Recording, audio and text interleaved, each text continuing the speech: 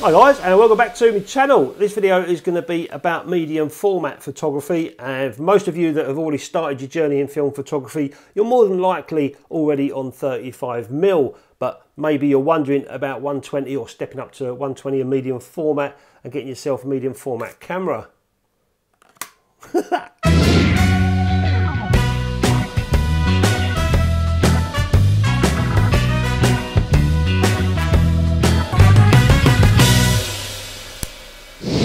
So medium format and 120 film can be a little bit daunting when you first start, but just as you did with 35mm, it's only a case of getting used to it, and once you're used to it, you'll be flying and you won't regret it at all. Probably the biggest challenge you'll have is trying to find yourself a medium format camera that's going to suit you and you're going to enjoy shooting. There's so many out there, so many different kinds, and also so many different prices as well. I started my medium format journey off with a Mamiya 645. It wasn't mine, it was on loan to me by a friend.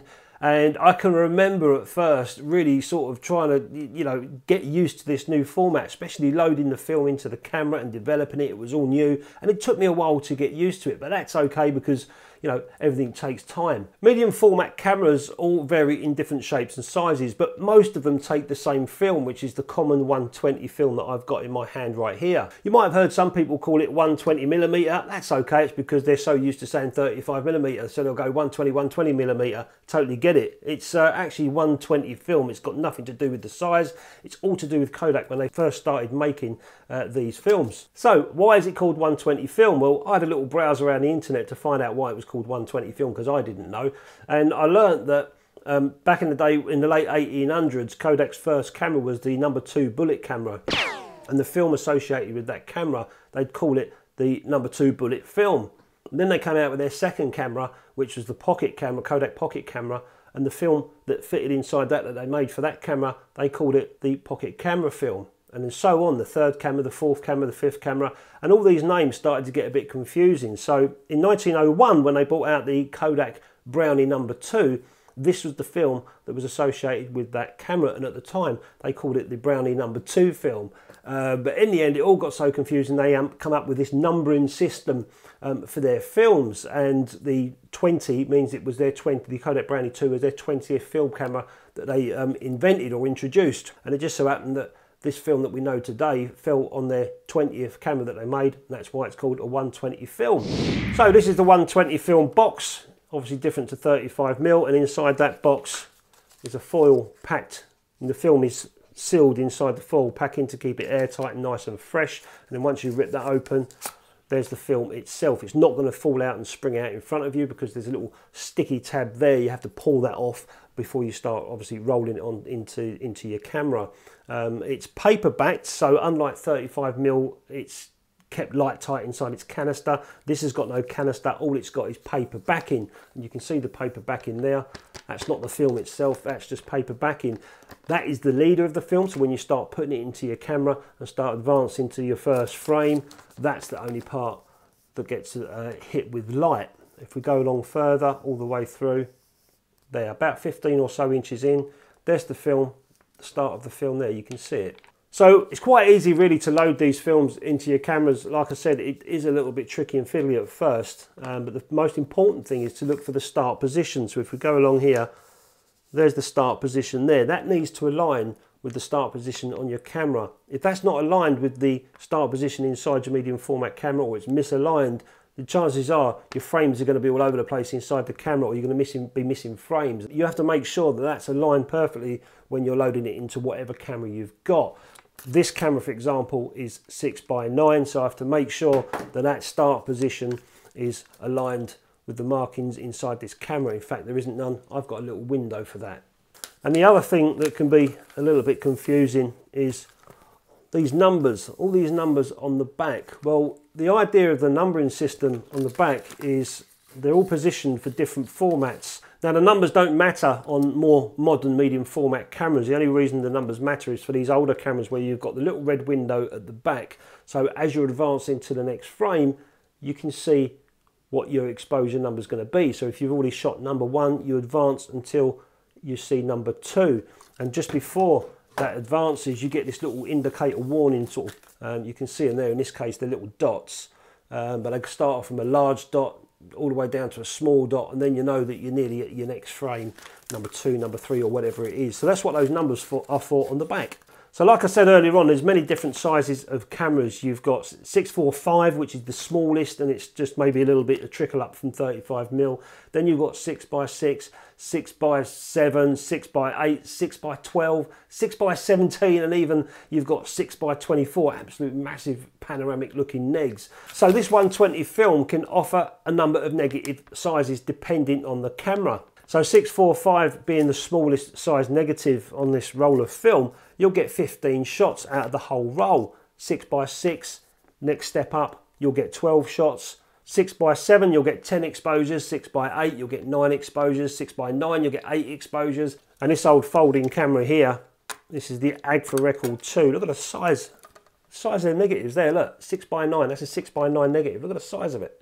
So I'll be shooting this later on in the day for another video. So that's all about the film and the format. So let's get on with loading this film into a camera, and I'll show you how I load the film into a camera and also how I load the film onto my developing reel as well. So let's get on and load this roll of film into this Yashica Mat 124G camera. This is a 6x6 medium format camera. You can see it's nice square back we've got on there. So first of all, I need to put my take-up spool into the camera, which goes here. Quite simple. These all vary as well. Like I said to you,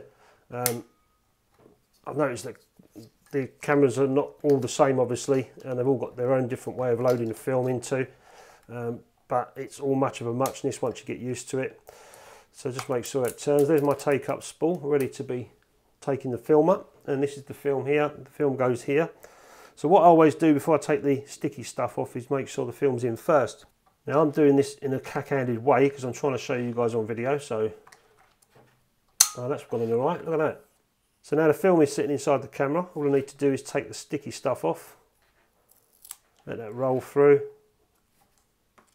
and I just grab the other end, put that to one side. Now we can unflap, there's a little lip there, you can see it. So that little tiny notch is what you put inside the take-up spool. So literally just take it over, fold it in, excuse my fingers and thumbs. So now that's inside. I don't want that to come out, so what I do is I keep my finger pressed on it as I just advance slightly. So I'm just making sure that it's going through. I don't want it to come out like so. Now that's rewound onto it now, and then I hold this part of the film, just the edge of it, and just make sure I take up the slack. There you go, there's no slack. Now, do you remember I said about the start position? On this camera, the start position's here. That's where I need to put my start position. And that's it. All I need to do now is close the back. And then I'm now advancing the film to frame number 1. That's now ready to shoot at frame number 1. And this is the folding camera, another roll of film there. This one's a little bit different. If we open this back, there's the take-up spool already sitting there. I've already loaded that. But the same applies again, same principle, but like I said, all cameras have got their own little different ways. This way you pull this one out, flip that back, pop that in. Oh dear, there it goes, it's in there now. And then I can undo the sticky bit again. Push that down. So undo the sticky bit, and that gives me the film piece that I need to put into the take-up spool. Over it goes. Okay, so like before, let's now into the take-up spool. Just slightly turn it, holding the bottom of the reel there. Okay. Now this one's different because the start-up position, I've got a window at the back. Like so. So I need to align the start-up position with that window, which is going to be around about here. There's no markings inside the camera, so it's kind of like a little bit of a guesstimate. But here it comes, a start position now. So around about there, I reckon. And I can open that window and have a look. But I think I'm pretty much there. And that's all there is to it on this one. Close the lid. And with this one, I have to look through the window to get to my frame number 1. It's not an automatic advance like the other camera, so these older cameras are a lot different. Let's do that now. So we can go through now as we can start That was the start position there, so I got that right, and I've just got to keep advancing. So here's my leader coming through now. And of course you don't see all this on the other cameras because they do it for you. There's the first notch, second notch, trying to focus in, third notch, fourth notch, and the next one is going to be the frame number, oh, fifth notch, frame number 1. So now I'm ready to shoot this camera.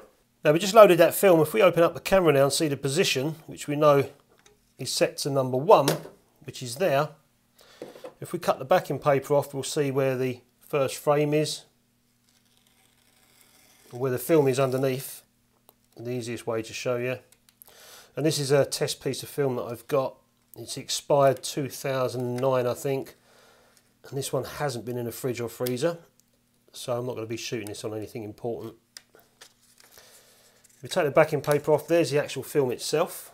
And if we pull this away now, that's where the sticky tape is. And that's the start of frame number 1. This is how we advance the film when we're shooting. So that would be number 1 taken.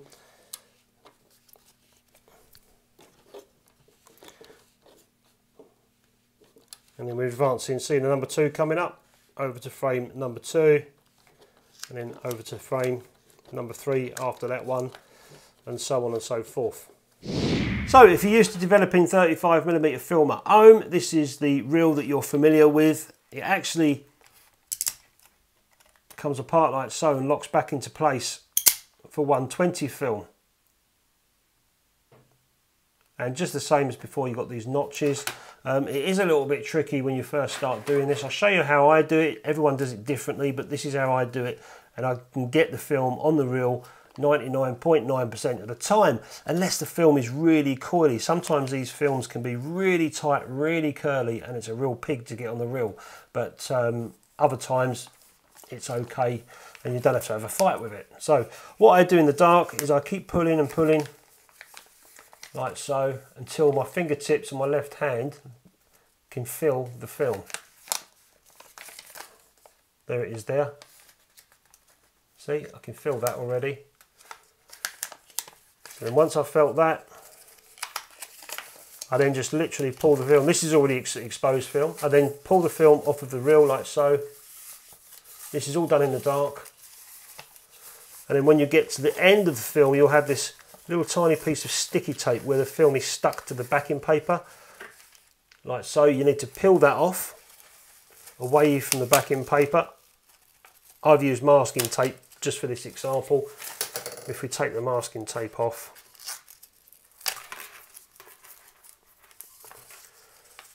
and what I do is I just flip. That's already been done, but what I normally do is just flip the masking tape over and secure it like so, and that's the part that I load straight away onto the reel. If I was to load this side onto the reel, which I've done many times before, I always have trouble with that side. So I always use the heavier side, which has got the tape on it. There. So in total darkness, I'll just feed that onto, you can see straight away, it's just fed straight onto it. Okay, and once I can feel that's on the notches with my thumb, I'll then just pull it past the ball bearings like so. I've got 2 fingers underneath there like so. And then I'll just ratchet away like I do 35mm, keeping my pinky fingers underneath to stop the film. Well, I don't know, I just feel more comfortable. That's how I do it, like so. And once it's on, it's on. Then I can go off and develop the film. So that's all I've got to say about medium format. If you haven't tried it before, definitely have a look. It's not as hard as you think. And like I said earlier on in the video, when you start shooting medium format, it is a little bit daunting at first. It might be tricky. You might be lucky and crack it straight away.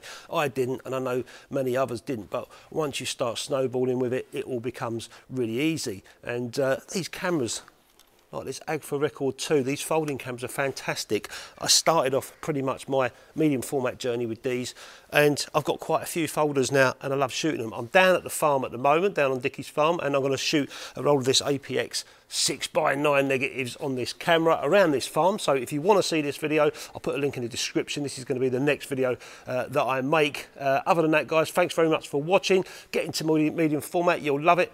I'm around the farm, going to play with the cows. I'll catch you next time. Bull. Hey, Bull. Do you kiss bulls? Is that what you do to attract them? I don't know. Bull.